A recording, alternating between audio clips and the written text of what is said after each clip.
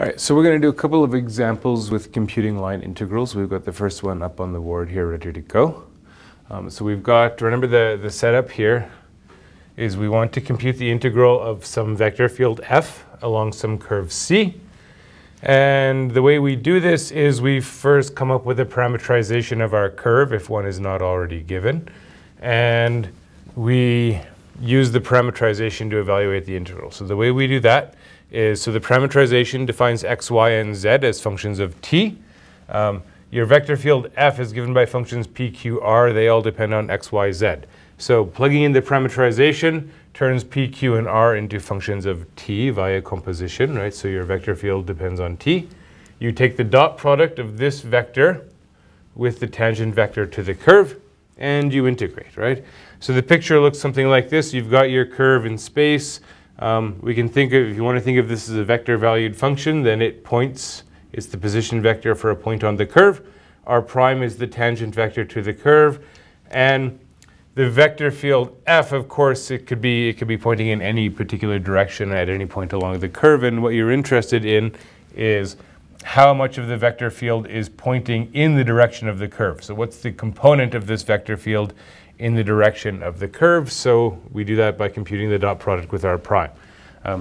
The motivation here is this concept of work coming from physics, that we want to compute the work done by a force as it moves an object along some path. That's the idea that you're thinking of here. Okay, so that's the general idea. I've drawn the vectors at one point, but of course, as you move this point along the curve, well, the two vectors here in pink are constrained to always kind of, well, this vector follows the curve. The tangent vector must remain tangent to the curve.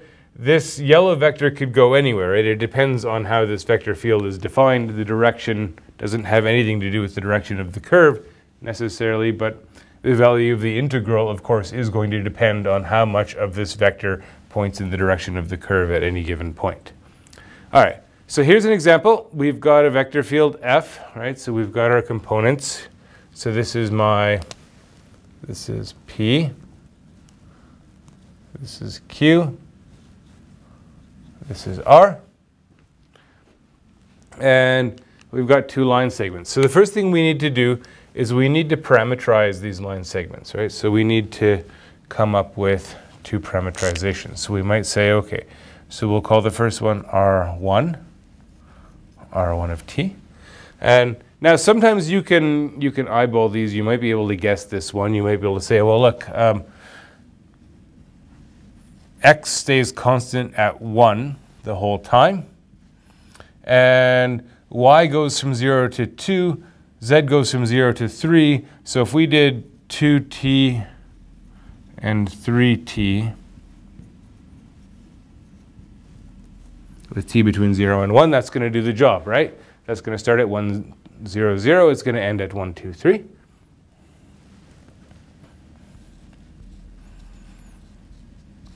R2, parameterizing the second curve. You might find it's a little bit trickier here if you're not sure how to just kind of come up with the parameterization off the cuff. There is one trick that always works, which is that you're going to do t times the position vector that you want to end up at. So t times 3, 2, 1. And then we do 1 minus t times the position vector for where we want to start. So 1, 2, 3. Okay? You can see that this is going to, when t is equal to 0, we're at the point 1, 2, 3. When t is equal to 1, we're at the point 3, 2, 1, right? It does the job. If you want to simplify this, what do we get if we simplify? We're going to get, in the first component, 3t minus t. So 1 minus t plus 3t. So we get 1 plus 2t. In the middle, we have 2t minus 2t plus 2, right? The middle stays constant at 2, right? We see that here, right? The y-coordinate doesn't change. And then we have 3 minus 3t plus t. So we have 3 minus 2t.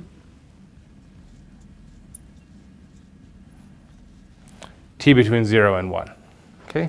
And you can check that that does the job, right? It begins, it's clearly the parameterization of a line because all three functions are linear.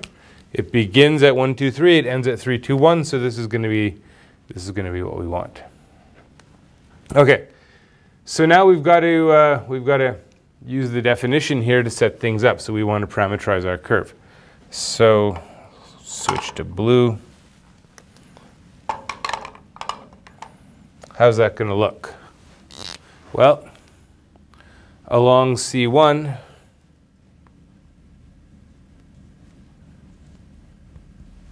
we have that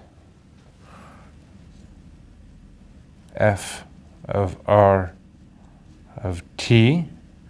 So we're going to set x equal to 1, y equals 3t, y equals 2t, z equals 3t. We plug that in. So we're going to have, so x is 1. And then this is going to be 2t times 3t. So that's going to be 6t squared.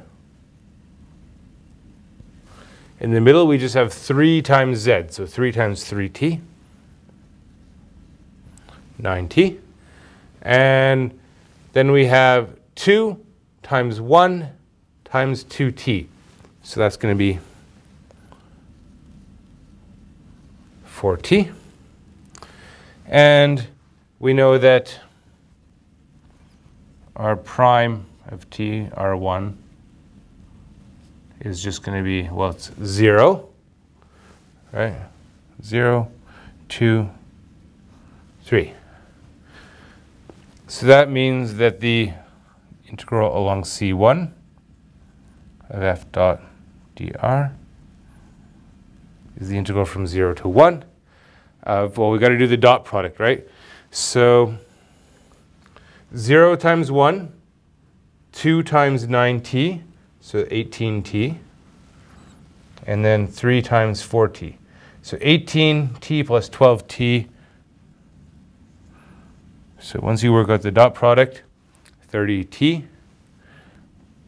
integrate with respect to t, and that's going to come out to a value of 15. Not so bad. For C2, we have that f evaluated along R2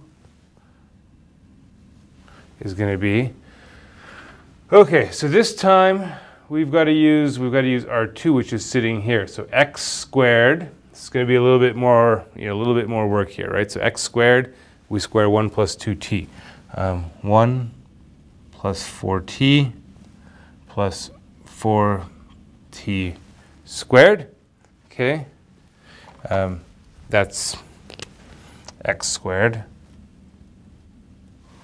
Okay, plus yz. So we still have to do y, which is 2 times z. So 2 times 3 is 6. 2 times, so minus 4t. Okay, so there's yz. Okay, we move on to q. Q is just 3z, so that's not so bad. 3 times 3 is 9, minus 6t. And then finally 2 times x times y. So y is just 2, so this is 2 times 2 times x. So 4 times x, so 4 plus 8t. Okay. And by the way, you might notice that there's a convenient cancellation here. Those 4t's cancel. 7 plus 4t squared for that. R2 prime, so the tangent vector is going to be 2,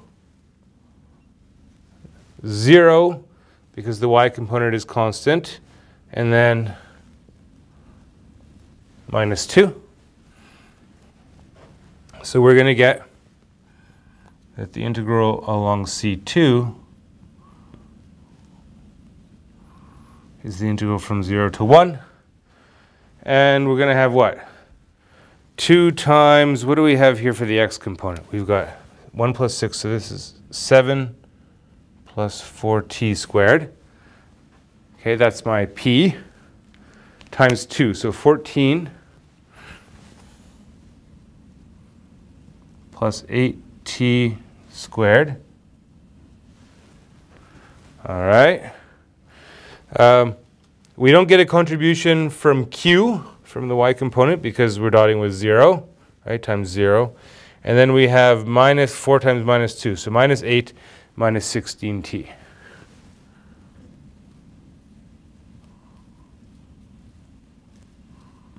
Okay. So we work that out. So 14 minus 8 is 6. Integrating 6 from 0 to 1 just gives me 6. The 8t squared, that's going to give me 8 over 3. And then finally, the minus 16t, that's going to give me minus 8. So I have 8/3 minus 2, I get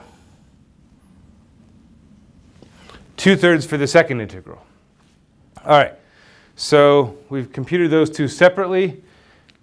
Finally, you want this integral here. You want the integral of c. So the idea here is that this particular curve, if you think about what it does, it starts at 1, 0, 0. So it starts here, and it's going to go, let's just draw it over here. So you're starting at one point. You're going to another, so you're going there, right? And then you're going from 1, 2, 3. You're going to go to 3, 2, 1. So you're going to do something like that, and you get your C2, right? The rule for evaluating line integrals along curves like this, so this notation here means you join the two curves together, like in the picture, that's what the plus means. So this is an example of a piecewise smooth curve with two parts. We're going to go through this terminology in another video. The rule is quite simple. It's exactly what you might expect. You're going to do this, and you want the total. You just add them up, right? So it's the integral along C1 plus the integral along C2. And so that's going to be 15 plus 2/3. So I get, what's that going to be? 47 over 3 for my integral. Okay, we'll do one more example. Then we're going to talk a little bit about properties of curves, properties of integrals before we get into the fundamental theorem.